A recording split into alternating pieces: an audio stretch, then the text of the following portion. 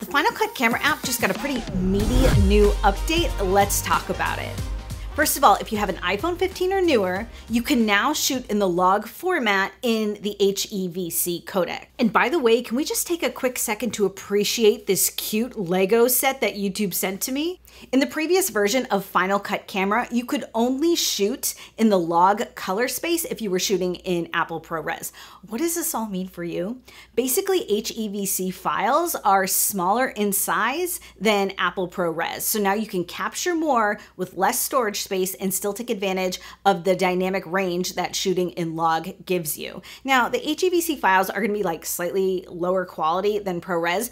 I don't think the average user is going to notice, but if you're worried about quality, you might still want to shoot in that ProRes format. Now, if you don't know what I'm talking about with log, don't worry, I got you. I have a whole video where I explain it in very plain English. I'm going to put a card to that here, and I will link to it down below.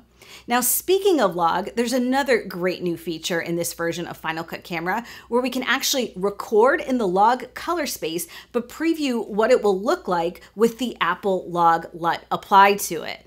To enable this, just hit the gear icon to open settings, and under the Preferences tab, open color and dynamic range.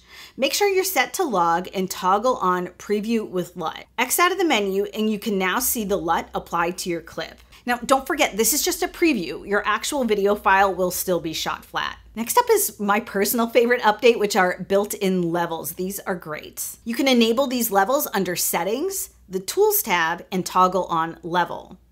If you want to make sure your shot is level on the Z axis, spin your phone until this long center line aligns with the short lines on each side of it, and it turns yellow. To make sure it's squared up, rotate your camera on the X axis until the circles align and turn yellow. And for overhead shots, align the center crosses to make sure you're looking straight down and not tilted. There's something very satisfying about getting everything lined up and turned yellow on these levels. I don't know, I'm really into it. And the last update you need to know about is that if you have an iPhone 16 Pro or an iPhone 16 Pro Max, you can now shoot in 4K at 120 frames per second. And that makes sense because the Final Cut Pro Mac app and the iPad app each got support for timelines in 120 frames per second. So everything just kind of like connects. If you want to see what's new with both of those apps, I'll link to those down below. In the meantime, here's some other stuff I think you're gonna like. Thanks for hanging out. I'll see you again.